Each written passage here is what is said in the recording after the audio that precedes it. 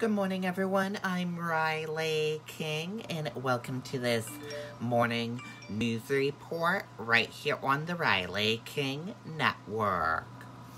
Let's begin. Coos County, only area of New Hampshire with substantial spread of COVID-19. Health officials say high rate partly due to county's low population. COVID-19 community transmission is now considered moderate or minimal in every New Hampshire county but Coos, which remains in the substantial range but is making progress, health officials say.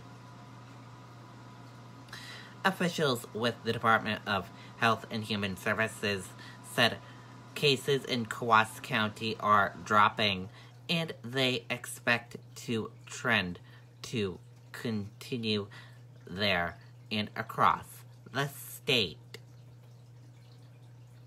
Dr. Benjamin Chan, the state epidemiologist, said the risk of being exposed to someone with COVID-19 has dropped significantly compared to a few months ago.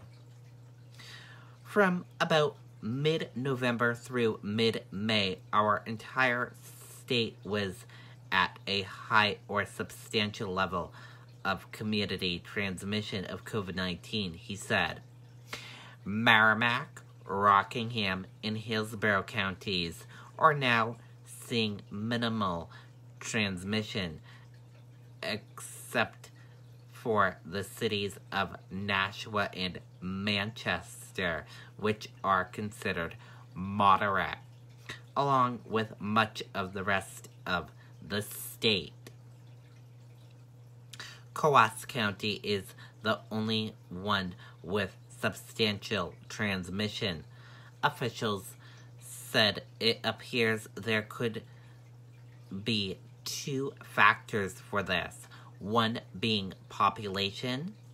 There have been 39 cases in Coos County in the past 14 days, which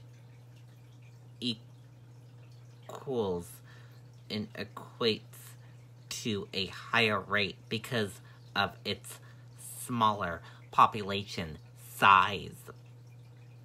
Coos County was also the last part of the state to experience a spike in cases, so its decrease will likely be delayed compared to the rest of the state, officials said. The southern part of the state saw the increase in community transmission early, Chan said. That moved around the state and eventually hit the North Country.